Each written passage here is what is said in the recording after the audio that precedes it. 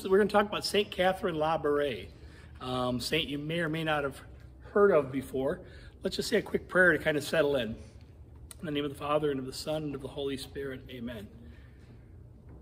Heavenly Father, thank you for getting us through this past winter. Thank you for giving us a nice warm day. And thank you for all the things that you provide for us, shelter and clothing and food and all the stuff that we have that so many people in the world do not have. Help us appreciate those gifts from you. We ask that you send St. Catherine Labouré to be with us here tonight so that she can not only help me hit the highlights of her life, but so that she can help open the hearts of the students and the catechists to what she might want to, what point she might want to get across to them tonight about her life. And so, again, we're just grateful to you, Lord, for this opportunity to be here. Please keep us safe in our church. Please keep our churches safe as well with all the craziness going on in the world. We ask this in Jesus' name. Amen. In the name of the Father, and of the Son, and of the Holy Spirit. Amen. So, St. Catherine Labouré, as her last name would indicate, she is from France. She was born a little over 200 years ago. She's a very important saint in terms of 19th century church history, and not just for that purpose, but also there was repercussions that affect us today as well, based on her life experience. And so she was born in 1806. She was one of 11 children that survived in her family. Her mother had 17 children, but a number of them died in infancy. She was the 9th one that survived, and she was the second girl. They had a lot of boys ahead of her. And so she, they were a farm family. They were a farm family that was doing pretty good. Her dad was a pretty, he was a good businessman, and so he had a farm. He had like about a dozen farm hands, had a fair amount of land, which was very successful in how he ran his business. And so they weren't super rich, but they had plenty, and they were able to have a number of workers working for them as well. So Catherine, she and her mother were very, very close. I think maybe because there was such a big distance between her older sister and her. And I think that's part of it. So her and her mother just became very close. And that's kind of how it was in those days, because it tended to be that the women would, do the housework, and the men tended to work out in the fields. That's just the division of labor as it was. And so they came from a very pious Catholic family. The father had actually studied in the seminary, but had discerned out. And his mother was just from a very strong Catholic family. And so it was a good match. They went to church often. In the little town where she was born, and it's a French name, and I'll butcher it, but it's just a little town of like 150 people. Like I said, they were, I should say Catholic enough, but they were just well established at the church that they had a little shrine in the church to the Labouré family. Okay, and so they were big supporters of their church, and they spent a lot of time there. They went to daily mass when they could, but they also worked very hard at their farm. And so as she grew up, she had a sister who was about 2 years younger than her, named Antoinette, and they were also very close. So it's kind of like the mother and Catherine and Antoinette. When Catherine was baptized, they gave her the baptismal name of Zoe, and so basically for her entire childhood they called her Zoe. But her given name was Catherine, but her baptismal name was Zoe. And so sometimes you might see that in writing, Zoe Labouré, in terms of about the history of her life. When Catherine was about 9.5 years old, her mother suddenly died, and they didn't really give a cause of death. And here it says in the records there really wasn't a cause of death. But it sounds like it happened reasonably suddenly. It wasn't a long drawn-out illness. She was only 42 years old. So it must have been something, something extreme, or maybe, in those days, in the 1820s, there was diseases and epidemics and all these kinds of things that were going through. And so you just never knew. Like she said, 6 of her children died too. And so, mortality rates were higher. People didn't live as longer. And so suddenly at about 9.5, Catherine was without her mother. And about this time, one of her older sisters was like 18, and she was contemplating going off to become a nun. And that put this off for a little bit. So Catherine and her sister Antoinette, they weren't really old enough. They were old enough to help around the house, but they weren't able to really run the house. So one of their aunts and uncles who lived about 10 miles away said, you know, if you'd like, you know, we'll take the girls for a time so that you can get your affairs in order. You know, this is to her dad. So you can get your affairs in order, get the business running well, you know, and kind of take care of all that other stuff. And you just don't have as many small kids to watch. There was also another brother that was younger than Antoinette who, he was always a little sickly, but he also got into an accident and so he was crippled. So they took him as well. And so they needed to kind of free up the father so he could make sure that the farm continued to run well. Well, suddenly it was like 2 years later and almost 3 years later. And so the girls were like 12 and 10. And because the older sister was preparing to go off to the convent, they determined that they needed to send the girls home, and they had learned a lot with their aunt and their uncle, and in addition to what their mother had taught them. And during this time, I don't know if it was like as she was still at home or when she was with her aunt or uncle, but Catherine, had a devotion to the Blessed Mother, and she saw this statue up on a shelf, and she pushed this chair over, and she climbed up, and she grabbed the statue, and she held the statue to her chest and said, since my mother is gone, you're going to be my mother now. And we see this in other saints. Same thing happened to John Paul II when his mother died when he was like 7 or 8. He said to Mary, you're going to be my mother now. And so from that time on, she just had such a strong devotion to Mary. Mary was real to her. Like, she couldn't see her, she couldn't hear her, but Mary was real to her, and she really felt that Mary was truly watching over her. And so the girls come home, like I said, about ages 12 and 10, and they start running the household. And again, there's still some of the boys at home. A number of them had gone off to business and things like that because a lot of them were older than Catherine. And the sister went off to the convent, but Catherine and Antoinette started running the house, taking care of the meals and doing all the things, to kind of make sure everything ran. And again, remember, they had like 12 to 14 hired hands, and so they were living on premises as well. So they were providing meals for them and just making the whole household run. And they got really good at it. And so good that the father just couldn't see how, he's like, since my wife is gone, his plan is that the girls would stay and help him run the farm, even beyond when they became adults. And so Catherine gets to be about 17, 18 years old, and she starts feeling the pull toward religious life. She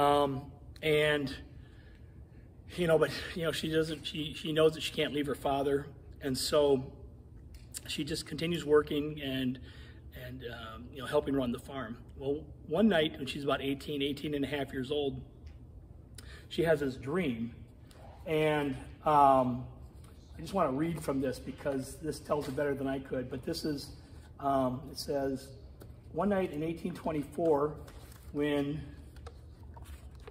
she was 18, Zoe had an extraordinary dream. She dreamed that she was in her favorite oratory, the chapel of the Labourés in the village church, assisting at the Mass of an old and venerable priest she had never seen before.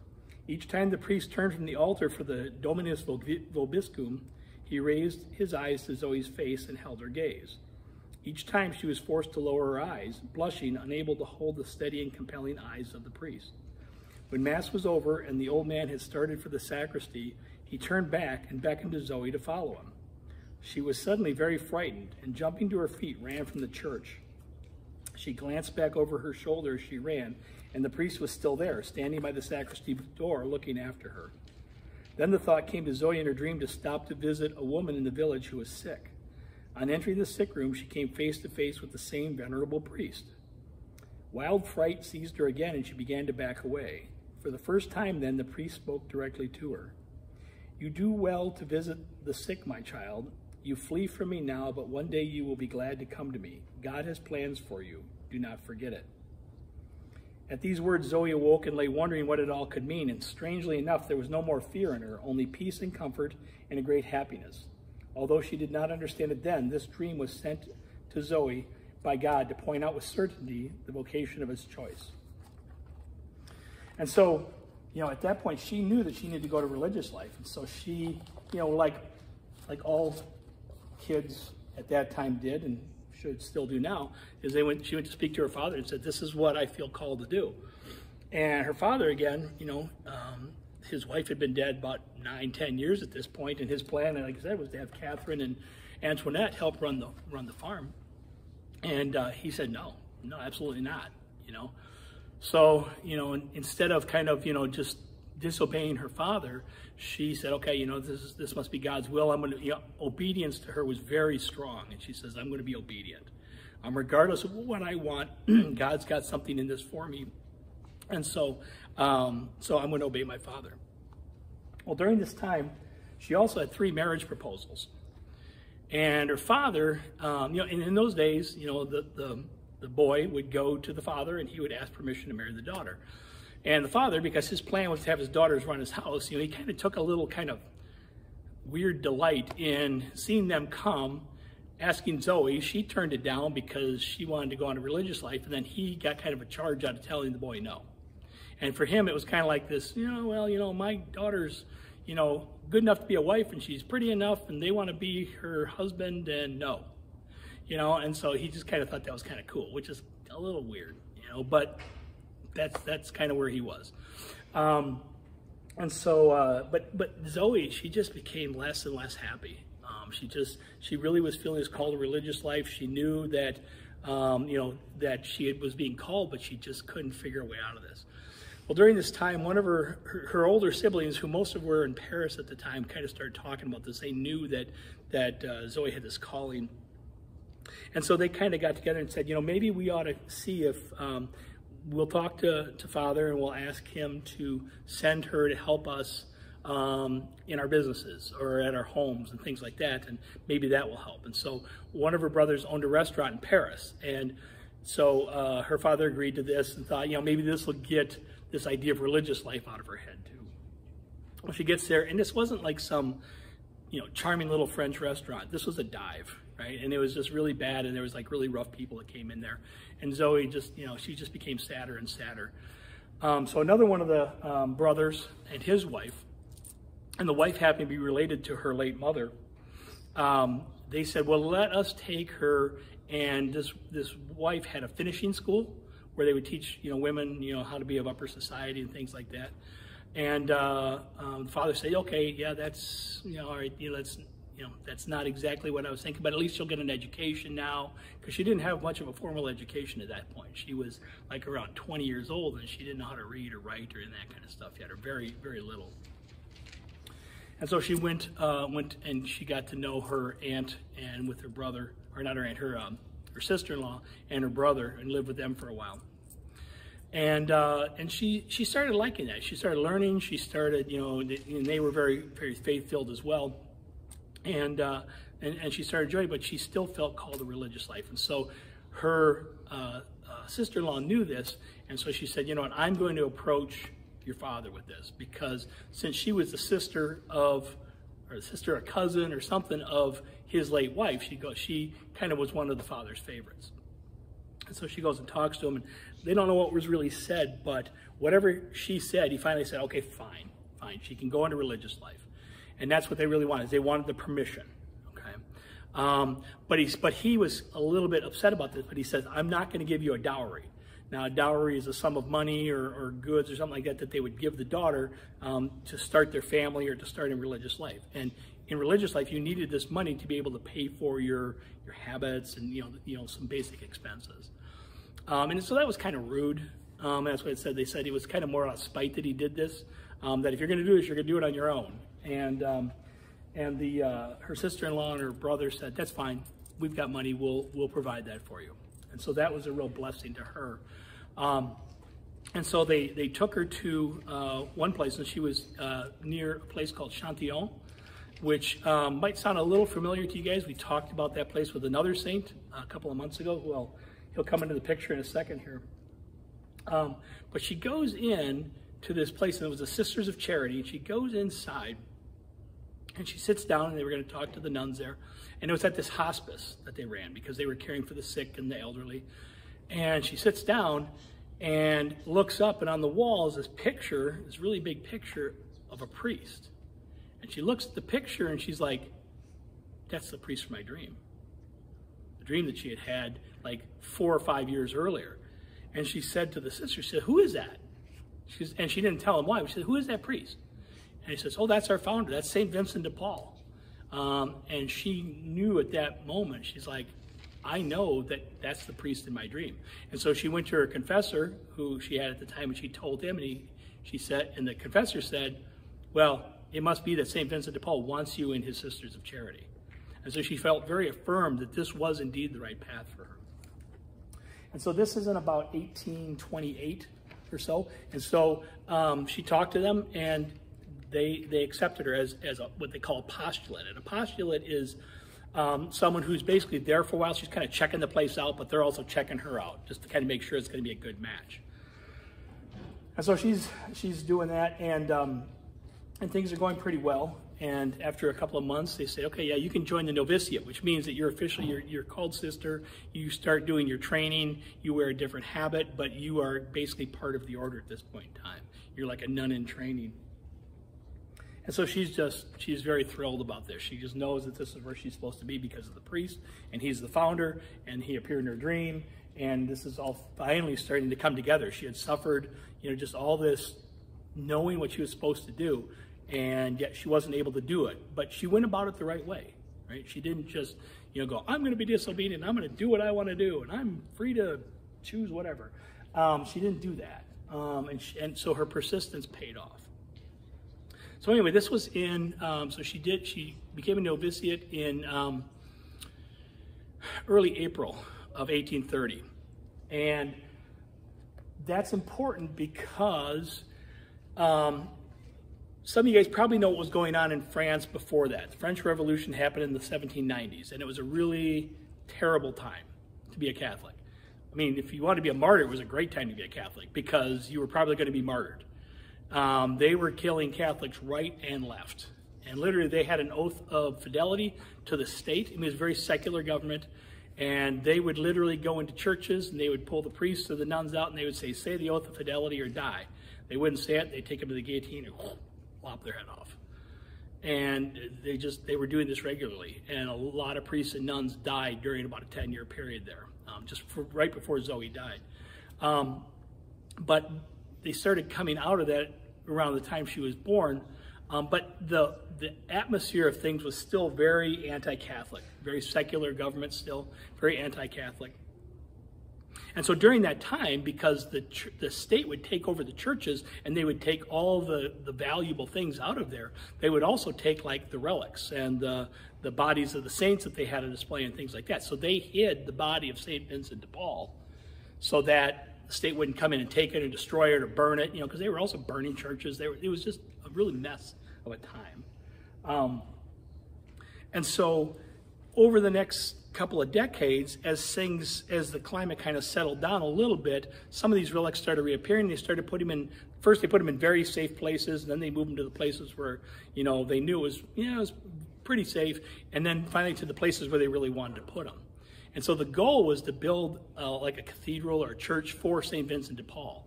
And so they started doing this in like the late 1820s. Well, in about 1815, they had the body of St. Vincent de Paul in the convent where St. Catherine Labouré was doing her novitiate in Rue de Bac, which was close to the Chantillon. But this is where she was. And so the body of St. Vincent de Paul was there. And after a time, they moved it to Notre Dame. So by the time she's a nun, they are getting ready to move the body of St. Vincent de Paul from Notre Dame to its final place in the St. Lazare church, which, if you guys remember anything about the St. Vincent de Paul talk that I gave, that's a place where St. Vincent de Paul had taken and renovated in the 1600s. Okay, and so they had renovated again. This was going to be the church where his body was going to lay and stay. And so she's been a novitiate about 2 weeks. And they're starting to pray this novena to St. Vincent de Paul.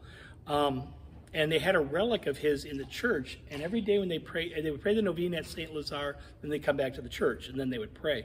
And she was praying near the relic of St. Vincent de Paul, and every day for 9 days, she had a vision of St. Vincent de Paul's heart that levitated above the relic. And every day that heart was a different color.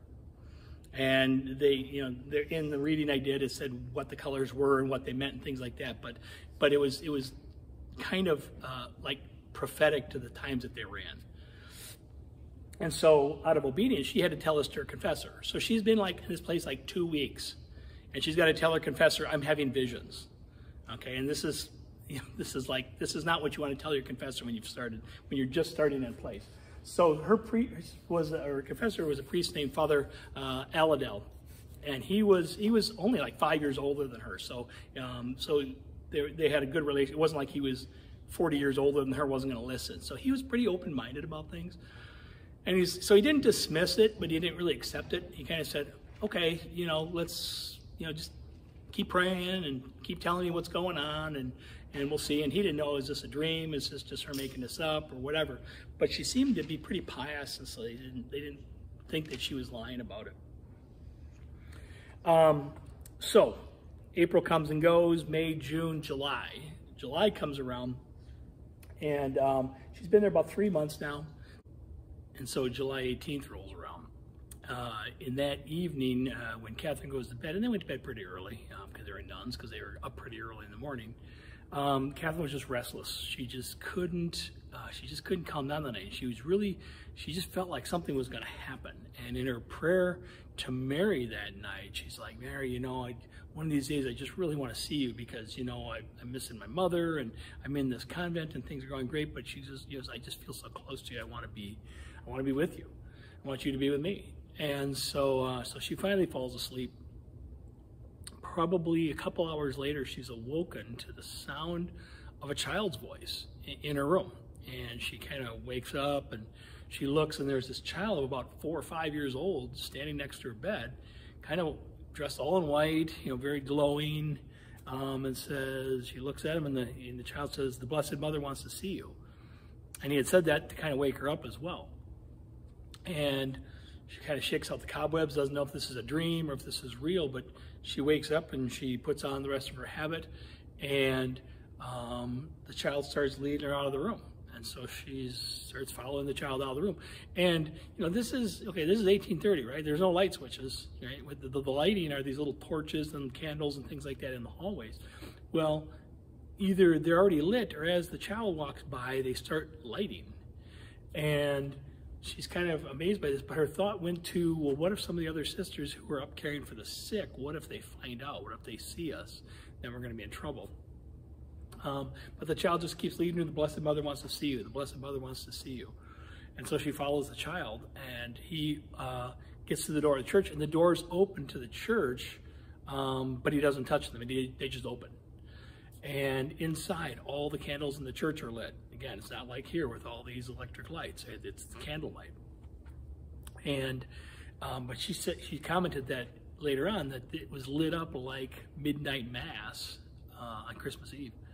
And so it was just ablaze with light in the church, and it's almost midnight. And he starts walking over towards where the presider's chair is. And Father Rob's chair is over there, so that's the chair we're talking about. And he says, the Blessed Mother wants to see you. He just kind of keeps saying that over and over again. And she doesn't see anybody, but she kneels downstairs to pray, kind of just outside the sanctuary. Well, suddenly she hears kind of this swooshy noise, like a fabric and like a silk dress, she said. And she looks up, and this beautiful woman in a silk dress kind of walks over towards the presider's chair and sits down, and she realizes this is Mary. And Mary identifies herself as Mary.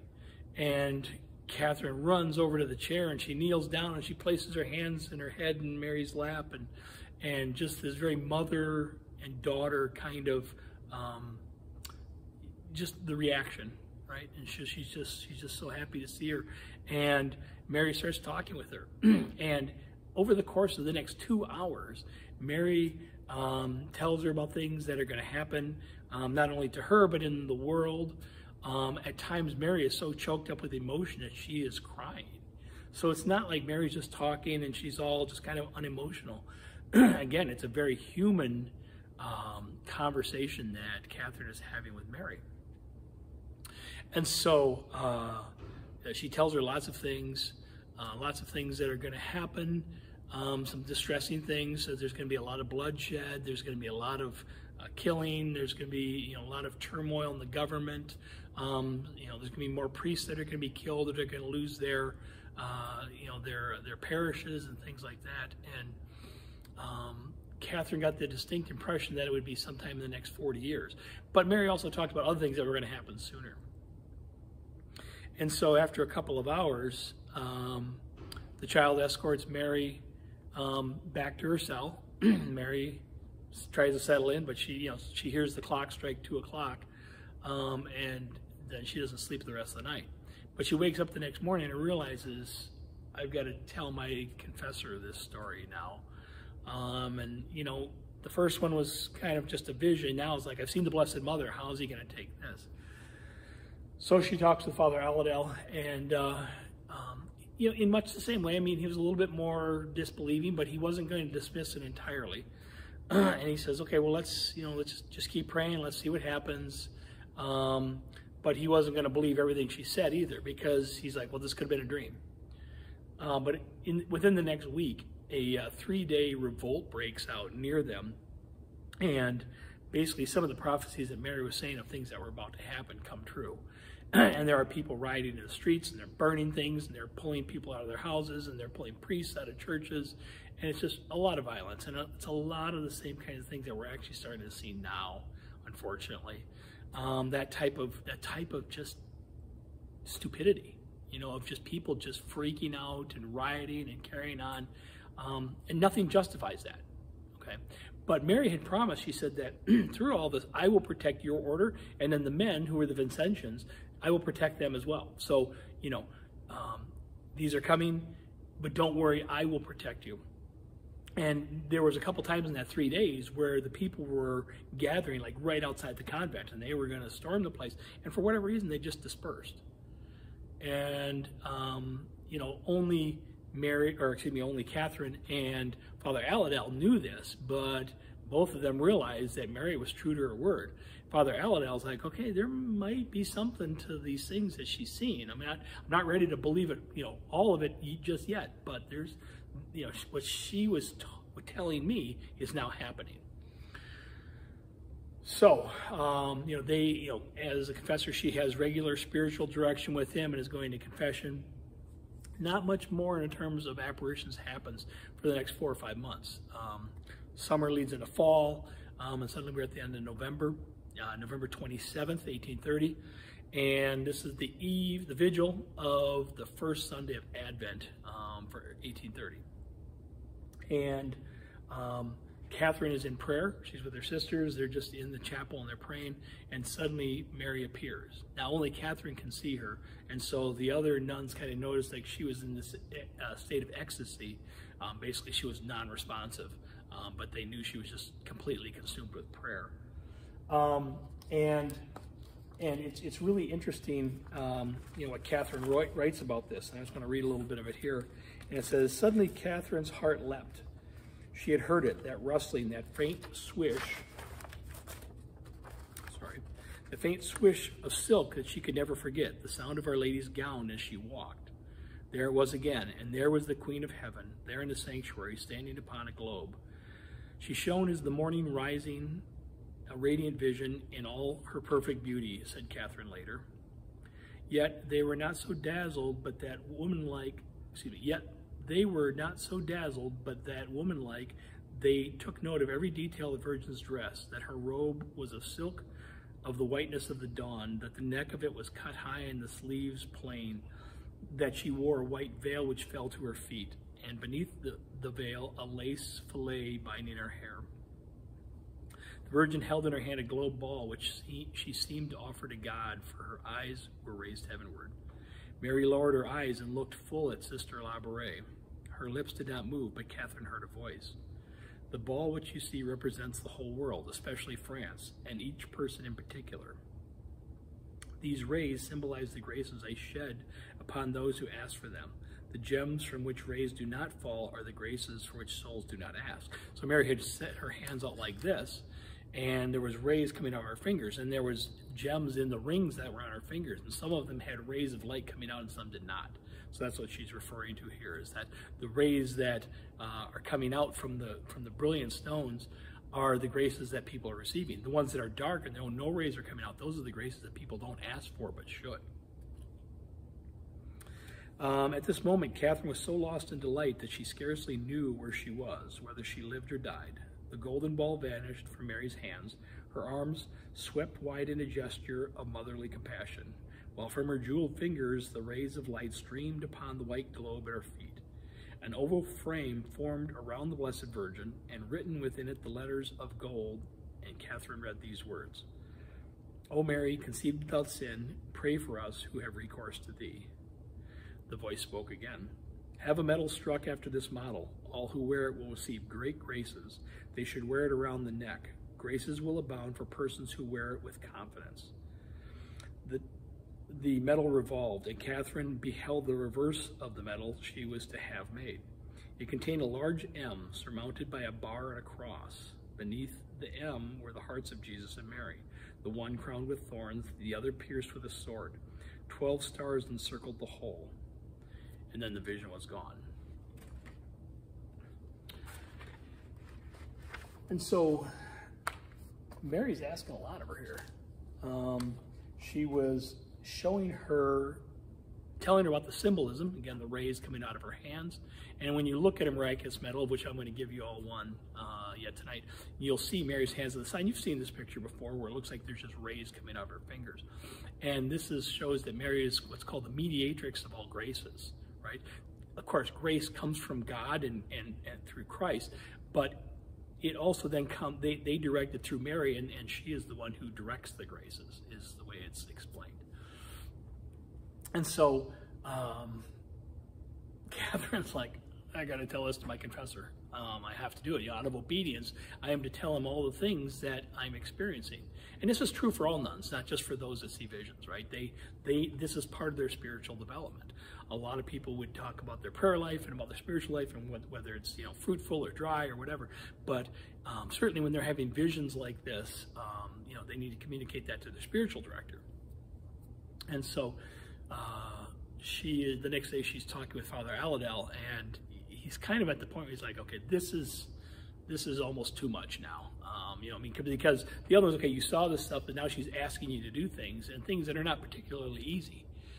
And so they actually, not like angrily, but they're starting to have some disagreements about this. And she's very firm, and he's just kind of challenging her on this, not in a mean way, but I need proof before I do what you're asking me to do. I mean, that's legit, right? That's legit for him to ask her to do that. And so, so Mary, in that vision, had also said that she was going to no longer appear to her visually, but that she would still be in her prayers. So, whether that means she was actually audible to her, or whether it was just very strong intuition that was coming into her heart, she would still have communication with Mary, but not the visions any longer. But then it did say that because things weren't going so well with Father Aladel, Mary gave her, it said gave her the vision, but it said she didn't appear either, so I'm not sure exactly what that meant. But at least 5 more times, Mary communicated with Catherine, what needed to be done. And so there was a sense of urgency about this. And it got to the point so much where Catherine was in with her confessor, and she said, well, maybe Mary ought to get somebody else to do this because nobody's listening to me. And that kind of offended her confessor, because it was kind of like she was talking badly about the Blessed Mother. And so he started to take a little bit more note of this. And so he started an investigation, as well he should have. And so over the course of the next year and a half, he became pretty apparent to him that what she was saying, there was merit to it. And there was nothing theologically incorrect about it. And so he worked on getting the medal made. And they worked with a local jeweler, and they started getting these medals produced. There was one point when he asked her about the back of the medal, because on the back, again, there's just the 2 hearts down at the bottom, this M with the cross kind of woven through it, and then the 12 stars around it. That's really all that's there. And he's like, shouldn't there be some words on here? And so Catherine went back and prayed to Mary, and it became apparent to her through her prayer that Mary was telling her that the symbolism that was there was all that was needed. And so in her discussions with Father Aladel, though, Catherine was very adamant about one thing in particular, and she said, nobody can know my identity. And I don't recall if Mary had told her that, or if she just, wanted, she was that humble, and she knew that if she, because she knew about, different saints in history, and when miracles were attributed to them, people just flocked to them, and then it became about them and not about Jesus and not about Mary. And so she didn't want that. It also meant that they could be, openly persecuted. People would mock them, and she didn't need that either. And so Father Aladel said, well, this is going to be extremely difficult to make this medal and to have this done if nobody can talk to you about this. But he said, but I'll do the best I can with that. And so the superior of the order knew about it as well, and those were the only two people that knew the secret. And during this time, Catherine took her final vows. She could have been transferred anywhere, but she was transferred somewhere else within Paris. She was working at a hospice. I believe it was the hospice that she first walked in the door of. I think it was St. Etienne's, which is St. Stephen, and that's where she wound up, and where she had seen the picture of St. Vincent de Paul. Don't quote me on that, but I think that's the same place. And that's where she spent the next 40 to 45 years, was serving in that hospice and caring for the sick and the poorest of the poor and those that were dying, and living the regular life of a nun and keeping that secret.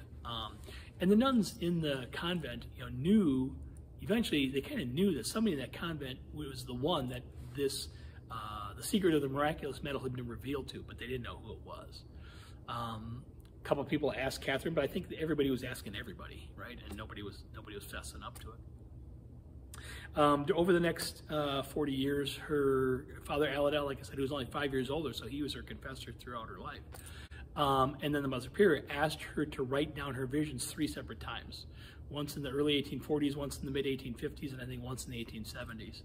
And I think they just wanted to make sure that it was recorded for posterity, because they, there had been so much, the Miraculous Medal had so many miracles that were being attributed to it almost right off the bat, that it was becoming a very strong devotion. And again, it's not that this medal has any magical powers to it. This medal is, as sacramentals are, they point us to God.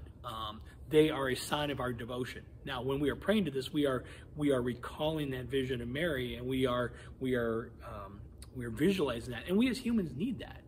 We as humans need like a tactile thing. We need something in our hands. We need something that we can wrap our minds around. And when you think about it, that's like why Jesus came to earth, right? Why God became man. Because, in the Old Testament, God was talking to the prophets, and the prophets were saying, the Lord said, and he would speak, and that was all good. But the people were, and it wasn't like God's like, well, this isn't working. I got to figure something else out. No, he knew what his plan was. But it had to be revealed over time. But having Jesus now, we can look at him and we can go, here's what he did in his life. I mean, this stuff is recorded. We now know how to act because we've seen it. We have the stories. We have the documentation of that. And so we as humans need physical things. And so that's why we have crucifixes and statues and Stations of the Cross. And that's why Jesus gave us the Eucharist. He gave us the Eucharist so that we would have something real, and through our belief, we believe that we're actually consuming him, right? So again, it's a physical, now the Eucharist is holy, and it's not like a sacramental. The Eucharist is Jesus. And so, but we as humans need that, okay? And God knows that. He created us, and that's why, so that's why we have those things in the church. So Catherine dies in the end of the year, December 31st, 1876, the age of 70. And by the end of her life, a couple people had kind of figured it out. And a few people were like, yeah, that makes sense that it was her. And a few people were kind of like, but her? I mean, they didn't, they were like, I wouldn't have guessed that. And so, so her case for canonization comes up about 20 years later. They exhume her body, and it turns out she's totally incorrupt. In fact, her skin is still soft and supple to the touch, meaning it would feel like your skin is right now, but she was still dead. And now, being incorrupt is not a condition of sainthood, but it certainly is a contributing factor that helps us go, okay, there's something special going on here, and helps alert us to the reality of what might be going on. And so, but even then, the process of canonization takes a while. She is not beatified until 1933. So what is that? 60 years after she died, 60-ish years after she died. And she's not canonized until 1947, so like 75 years after she dies is when she's canonized. But by now, by this time, there's millions of miraculous medals out there, okay, and a huge devotion to this medal of the medal of the Immaculate Conception, otherwise known as the Miraculous Medal. This medal, like I said, is very important to the 19th century church because through that saying, O Mary, who was conceived without sin, pray for us who have recourse to thee. It's some of the proof that was used to promulgate the doctrine of the Immaculate Conception, and that didn't happen until 1854, right? This isn't the only proof, but this is kind of one of the things that solidified it. That when this apparition became public, Mary is telling us that this is true, and so this is part of the revealed truth. Now, again, they didn't just think of this at that time. This had been a tradition of the church, but it became more and more important. And finally, the Pope at the time, Pope Pius IX, he promulgated the dogma of the Immaculate Conception. Okay, the fact that Mary was conceived without sin. And so it's very important, and it kind of starts what they call the Age of Mary. Okay, and so there's just so much important to this from a saint that we may or may not have heard of before. I think most of us have heard of the Miraculous Medal, but I would encourage you to wear it. I'm going to give you each a copy of it tonight. I guess your own Miraculous Medal. I would encourage you to wear it around your neck. And again, not as a good luck charm, but as something to point your devotion to Mary to. In the morning, give your medal a kiss. Like we do that with our scapulars, not because you love metal, but because you're kissing your devotion to Mary, right? And that's a very visible sign for us, again, as humans, to show that devotion to Mary. I mean, we do that in our prayer life as well, but that's okay to do that kind of stuff. I guess that's it. Do you have any questions at all?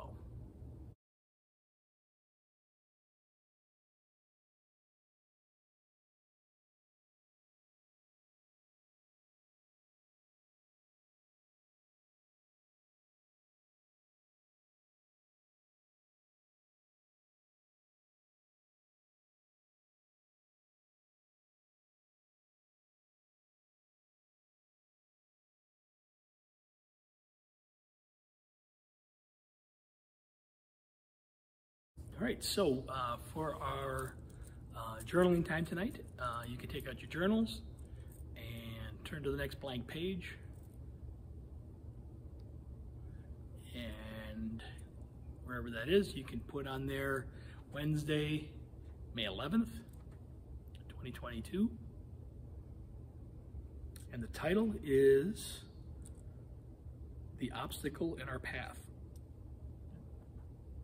And I want you to think about this in light of Catherine's life, some of the obstacles that she faced and how she dealt with those, okay? In ancient times, a king had a boulder placed on a roadway. He then hid himself and watched to see if anyone would move the boulder out of the way. Some of the king's wealthiest merchants and courtiers came by and simply walked around it. Many people loudly blamed the king for not keeping the roads clear, but none of them did anything about getting the stone out of the way. A peasant then came along carrying a load of vegetables. Upon approaching the boulder, the peasant laid down his burden and tried to push the stone out of the road. After much pushing and straining, he finally succeeded. After the peasant went back to pick up his vegetables, he noticed a purse lying in the road where the boulder had been. The purse contained many gold coins and a note from the king explaining that the gold was for the person who removed the boulder from the roadway.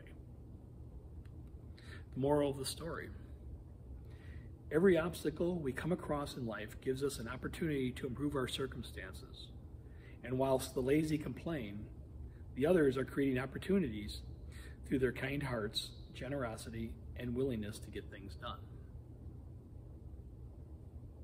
Think about that in terms of Catherine's obedience to her father and the sadness that she endured while waiting to go into the convent, and all the different things when she lived with her one brother who ran the restaurant, and lived with her brother and sister-in-law who sent her through finishing school, and just that act of working to get obedience, or that obedient act of working to get permission from her father to enter the convent. She could have done a lot of things, but she was patient, much like this person in the story. And she, even though there were obstacles in her way, she knew that those obstacles would help her achieve the goals that she set out to do.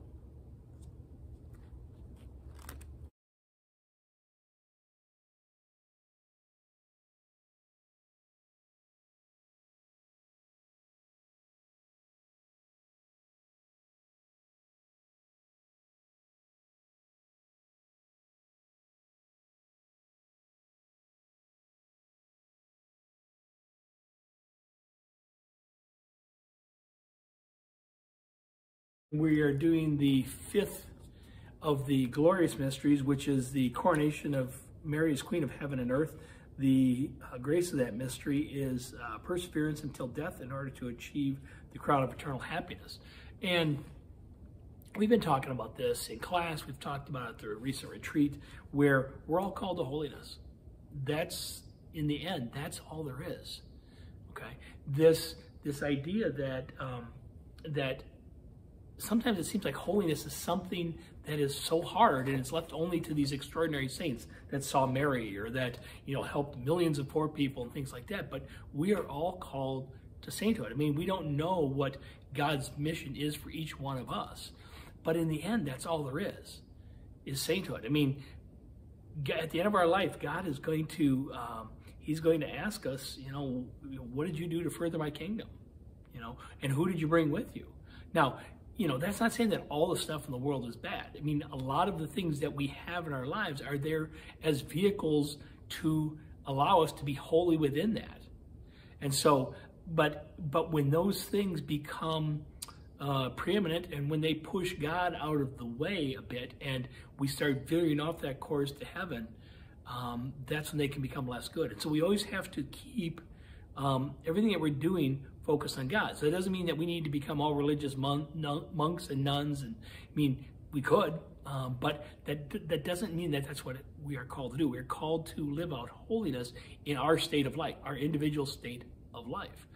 And so that looks different for each of us. But our end goal is that crown of glory that we will get when we get to heaven.